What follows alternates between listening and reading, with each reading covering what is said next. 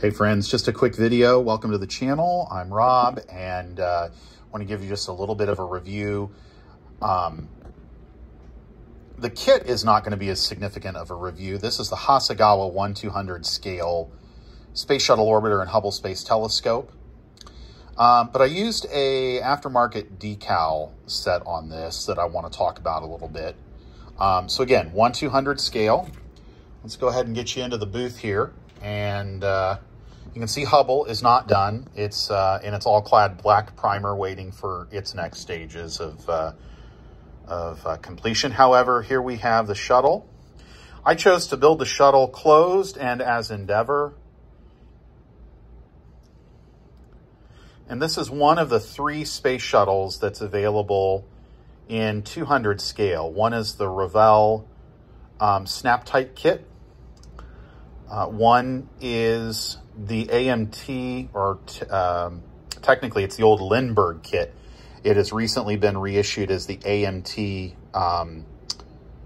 Moonraker from the James Bond movie of the same name.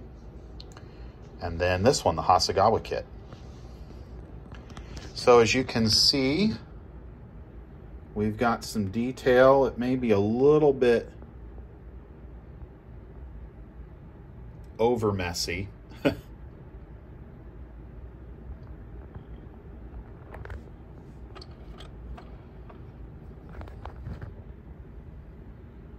But hopefully you get the idea.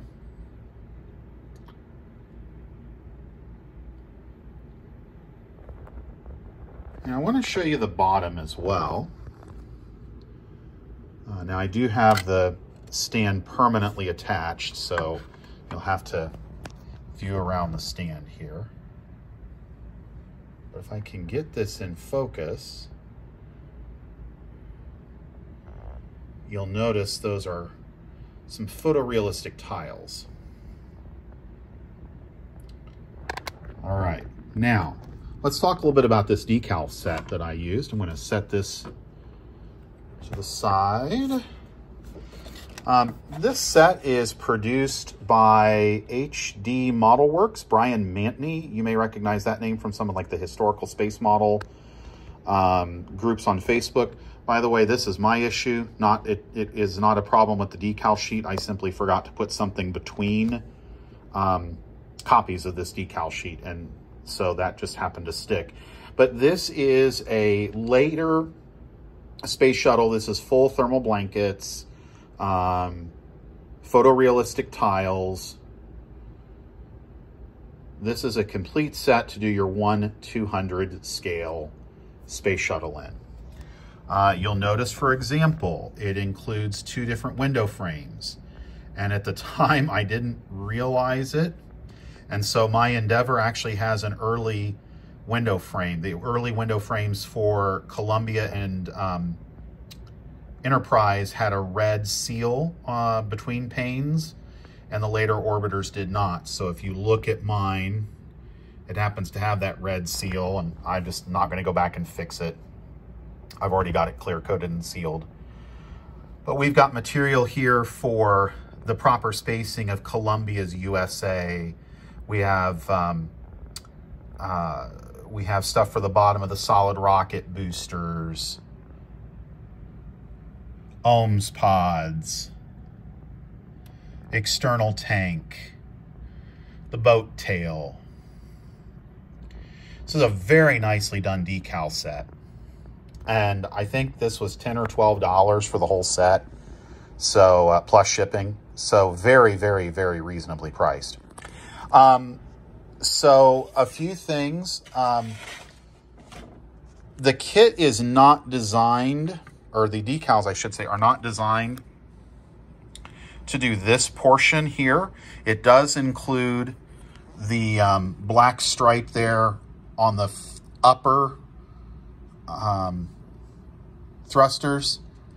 I recreated the rest of it, and that's really, I don't feel like I did a very good job. You can tell as you come around to the bottom here where that changes. That's on me.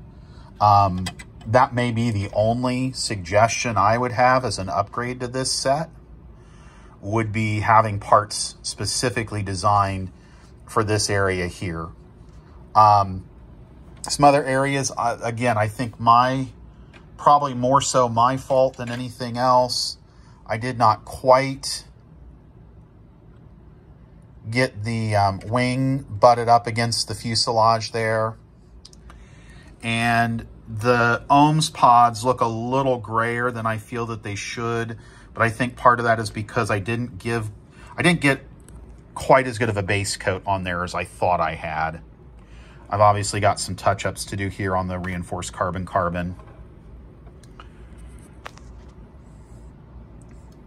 I did not choose to go back and cut out the drag chute. I guess the only other mild, and this may be just kind of, I don't know, this may be piddly. The coloration on this side, on the port side wing, and the coloration on the starboard side wing are slightly different. I don't know if that's intentional. I've not noticed that on any of the actual orbiters. I could be wrong. I clearly accidentally scraped up here, create a little gap. We'll call it character. And I had some paint get away from me here. All in all, I would definitely invest in these decals again. The fact that I have another set of them right here shows you that I think they're pretty good. I did wind up total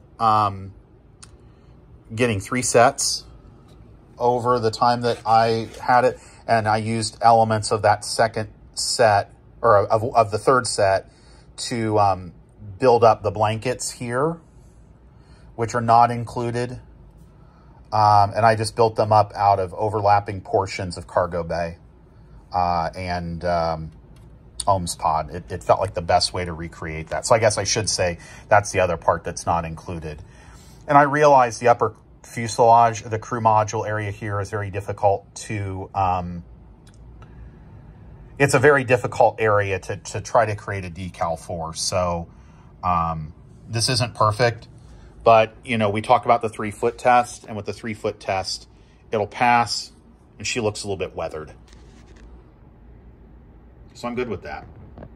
So the Endeavor joins my fleet. I would highly recommend this decal set. Again, I think, and again, please don't quote me on this, but I think it's about $10 or $12 for this set. So my thanks to Brian Mantney for producing these, getting them out there. Joins some of the great offerings from some of our other garage kitters to help us make our spacecraft more accurate. So that's about it for my review of this Hasagewa orbiter. Thanks for watching. We'll see you in the next video.